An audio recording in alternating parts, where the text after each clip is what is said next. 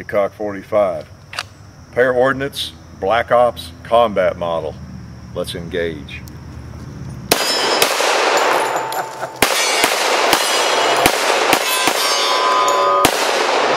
Oh yeah.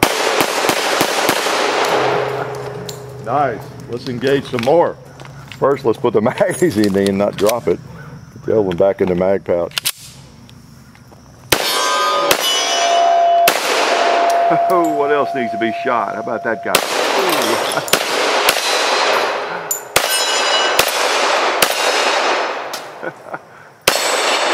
Whoa! Just rest easy, buddy. We're coming back for you. Oh, nice. Okay, yes, this is the Paraordnance. Well, I really shouldn't say, I guess. It's kind of a secretive thing, you know, Black Ops and all that sort of thing. I'm not sure I should even mention it. But, you know, it's written on the barrel, Black Ops. My advice is to you, since Black Ops really implies or even denotes secrecy, that if you are really involved in black operations and that sort of thing, don't buy a gun with it written on the side. How's that? Yeah, really, it is a Black Ops combat model. Paraordnance. You've not seen a Paraordnance in my hands. I know that for a fact, because this is the first Paraordnance I have ever fired in my life. Don't ask me why. Well, go ahead and ask me and I'll tell you. I just haven't had one. I used to, when I was doing IPSC, I remember some guys shooting them. I remember being on a squad with Todd Jarrett, you know. I think they were even sponsoring him back then in 1990, whenever that was. So they've been around a long time, good reputation. They were, you know, they're very well respected as far as I know. And this gun feels really solid. So it's, I mean, again, it's kind of a random thing. You know, sometimes what we end up with, thanks to NC Silencer, who happened to have one of these in hand, and ask if I wanted to shoot it. Yeah, because I've never done a Paraordnance, and we get a lot of requests for it. So the specific model might not have been the one I would say, hey, if I'm going to do one Paraordnance, which one should I, you know, go through the catalog and select? Might not have been this particular model. That's okay. It's pretty cool. And it is a Paraordnance. It's the, you know, the fat body. You got your double stack magazines, you know, that hold 14. I tend to get 13 in there usually, but you know, it's one of those. They were famous. I knew early on. They were maybe the first. I don't know. They had the double stack 1911, you know, grips and magazines and all that kind of thing. So they're well known for that, and well known for quality. Best I know, best I've heard. I don't recall hearing much negative about them. Of course, you can hear something negative about every company because there's, you know, detractors for every gun you can name and think of. But that's what this one is. It's not a cheap one. You know, it's around $1,300 MSRP, a little bit more, I think, actually. But it's kind of a premium, you know, firearm. You know, it's got your high sights for you know, in your threaded barrel, 5.5-inch barrel, threaded, so you can put a suppressor on it if you want to. Maybe we'll do that before we finish. And a nice trigger. It's got an Evolution Gunworks heavy-duty extractor in it. So it's designed to be, you know, reliable, and it's well made. Got good grips, what, VZ grips or something. They're just nice grips, nice checkering. So, you know, it's got some of that extra stuff. Of course, nice beaver tail. It's ambi safety, which I don't necessarily care for that much. And it's stainless steel, the frame and the slide. And you know, I think it's the black nitride or whatever Para calls it, whatever they do with it. It really is a kind of a good looking finish, and the gun feels smooth. It really you know, feels like a precision piece. We've had a couple of malfunctions with it, but it's a new gun, so we'll see how it does. By and large, it runs just fine, but we had a couple of hang-ups. But new gun, so we'll see. So we're going to shoot a little bit. Let's shoot one more mag of, yeah, I've got both, just before we quiet it down a little bit, okay? Or just a couple more rounds and let you, well, let's just go ahead and put the suppressor on the thing. Like, why not? It's pretty neat having this capability, again, thanks to NC Silencer. And what we're going to duct tape onto it is the Tyrant, you know, which you see pretty often, the Advanced Armament Corporation, the AC. That's one of the premier suppressors. Does a pretty good job. I believe we've used that one before. Again, thanks to NC Silencer. Thanks to Federal. Still got our bottomless dog dish of ammo, right? Again, I tell you, that's not a dog dish, people. It's a Civil War dish. But yeah, this is pretty cool. Plenty of big fat 45s to sling through it. So we'll shoot it some and see how it does. I've shot it some. It's as far as the positives, it's a Paraordnance with a pretty good reputation, and it's got great finish on it and all that, and all the things that you generally want on a 1911 if you're going to that next step. Some negatives I can go ahead and tell you are that the trigger is just kind of so-so. It's a little bit, got a weird kind of a feel to it, a little bit of a gritty feel in a way. So one of the things that's really nice about a 1911, they do have their negatives, of course, but you can have such a wonderful trigger on one, and that makes up for some of the other the evils. This has just a so-so trigger. It's not too bad. And I have to say, as big as my hand is, John and I are both having the same feeling. Maybe we're just not used to it. We're used to shooting single stack, even though we're used to shooting big Glocks and other big guns, Springfields and everything. But it really does feel like a little bit like you got a 2x4 in your hand there. You can see that big front strap. It's big. So why don't we just go ahead. Let's make sure there's no evil bullets in there, okay, before we start putting our fingers up here and unscrewing. And let's shoot a little more quietly. How's that? While we have this and have access. Now it does shoot a little bit lower point of aim, maybe even low right a little bit. I'm not going to mess with it. You can adjust these things sometimes successfully to where the point of aim is a little better and everything, but the suppressor business is not a perfect science, let me tell you.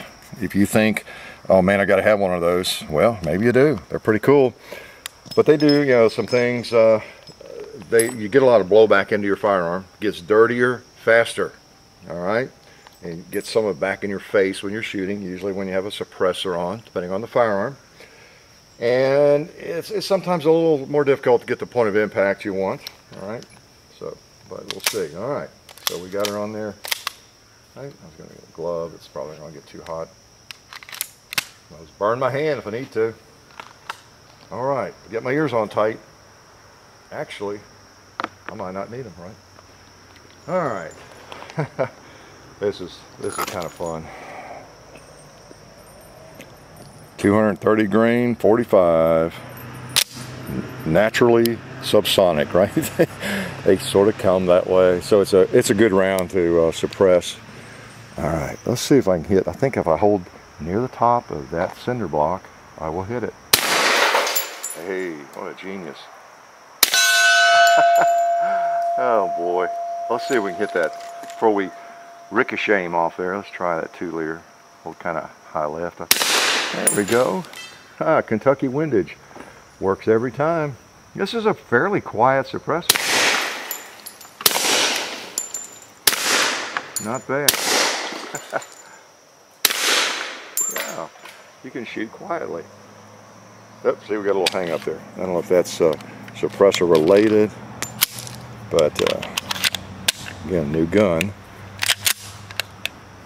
Let's I'm gonna throw one at the gong. Well, let's wait till we get a new mag in. Let's shoot these things right here. Well, let's just jump up in the air. Strange feel. When we hit the tree. That's a good feel. So it is pretty quiet, isn't it? Not bad. Tight. All right. New mag in. Let's go to the gong. See if we can put one on it. Let's see, about 11 o'clock, maybe I can hit it. Low, okay, let's go up a little higher.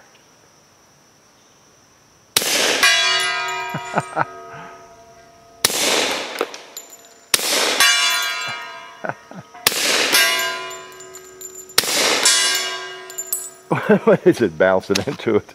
The malfunction there.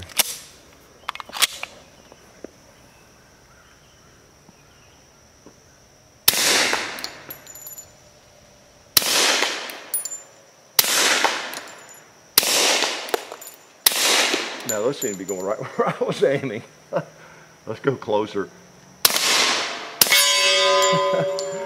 Oh man, that's fun. If you have never shot a suppressor, there's something about it that just makes you want to laugh, because it sounds and kind of feels, because there's not that much recoil, it feels like you're shooting an airsoft gun or something, but yet you still hear that big chunk of lead hit over there. One thing I wanted to show you, or just talk about briefly, the reason we have this other big ugly rifle on the table, which you may or may not have seen yet, probably have, and that's Daniel Defense with the integrated suppressor. And you may have heard me talk about this before, somebody, how the 300 Blackout is similar ballistically to the the 45 ACP. You have a round that is between 200 and 230 grains, fairly heavy bullet, traveling in the same vicinity, speed wise, under the speed of sound, subsonic, and so it's just a different shaped bullet by and large. So you're really throwing about the same chunk of lead at the same distance. Now I've noticed in Blackout you have more more rounds available now. It used to be 220 grain subsonic ammo. Now you see some in, and that's what this is, 208, and I've seen some, I've shot some here recently, 187 grain, but subsonic, so you see a little more variety. But the standard has been 220 grain, which is very similar to the 230 grain 45 ACP. I thought we'd just shoot a couple, just because we have them both here, again, thanks to NC Silencer. And this is 220 right here, and just because what we're doing here, and we've already enjoyed this quite a bit, as you've probably seen on safe, but since we are throwing basically the same piece of lead, weight rather, at the same velocity, let's go ahead and put it, okay, they're both hot and they're both on safe. There you go. So we got two guns firing a piece of lead, 220, 230 grain, and yeah, I don't know what, 850, not feet per second or something like that. So kind of interesting. Let's just shoot them both, and they're both suppressed right now. So let's just take a couple of shots with each one, and the sound is probably not going to be that different, although this is probably a little bit more suppressed than, should I shoot? I'll just shoot into those tanks there a little bit.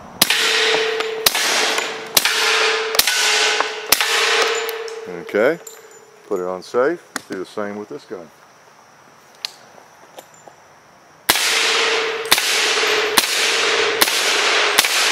That was a little louder, wasn't it? You know why? Sorry there, folks. Those were not the heavy ones. Okay, got one. Those are 115 grain. So got one in the chamber. I'll go ahead and put it over there somewhere. Yeah, so those are loud. Okay, so much for that. Okay, now we have 220 grain. Let's shoot the other one. See, is that a little more like it? Okay. You know what? I think got another one in the chamber. I'll be darned.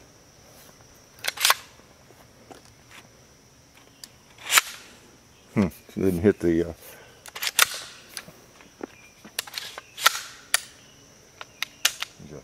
forward assist there, see if it helps. Huh. Well, we'll take a look at that. Interesting. She brought it out to shoot 4 or 5 times, and it looks like that's all we're going to shoot it. Must be a piece of brass or something caught in the chamber there. And we'll look at that. We have fired this firearm. As you're looking at us right now today, don't know how much of it you've seen, but we have fired that firearm a lot. We put a lot of rounds through it, and yesterday fired it a lot. Cleaned it, gave it a cursory cleaning because I knew it was going to take about 5 or 10 shots today. And anyway, we'll see what's going on with that later.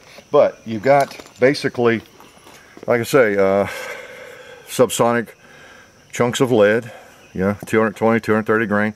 So you really do have kind of the same I don't know, say maybe the same energy. People would argue, I think, that the 300 Blackout would be more effective in a combat situation, that sort of thing. But it's just interesting that an AR, you know, what's becoming a pretty popular round, you're talking about the same ballistics as this right here. Let's go. All right, here we go with this baby. It's one of those days, isn't it? Okay. I don't know if that's partly the suppressor. I don't think we had any trouble if we put the suppressor on, did we? I'd like to hit the gong again.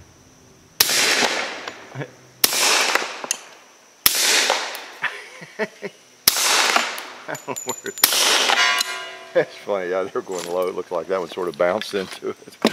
Pretty neat. Pretty neat. I'll tell you what, let's do. Let's take the suppressor off. We're definitely clear. There's nothing in there. She's warm now. Woo! You know, some days you just have a malfunction. Some days you don't, right? Ouch. It's warm. I have to bring a glove out here.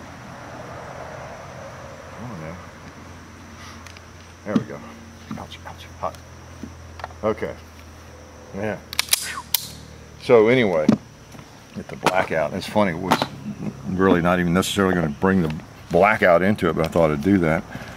So we'll check it out and see what's going on with it. But got a dirty chamber there, it looks like. Got my speed loader here.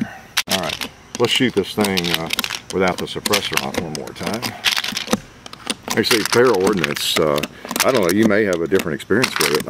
I've never really had any kind of impression of them that they were negative, you know, any kind of major negatives about the Paraordnance. They're famous, I know, back in the day for the high capacity, for the double stack and everything. And a lot of people like them. We get a lot of requests to grab one and to shoot it. I'll just leave that off for now. Oop, the thread protector. We'll shoot one more mag. Let me remember my ears now. Put them on now. All right. I don't really have a holster for it. It won't fit in any of my 1911 holsters because of the rail and everything. So this is not a proper holster. It's just a place for it to ride. It does not cover the trigger, which is, you know, not good. You don't want to have a holster like this you're going to use that does not cover the trigger. So let's take a couple of shots without the suppression. Let's pull it out, slow motion, put a round in, take out a 2-liter. All right.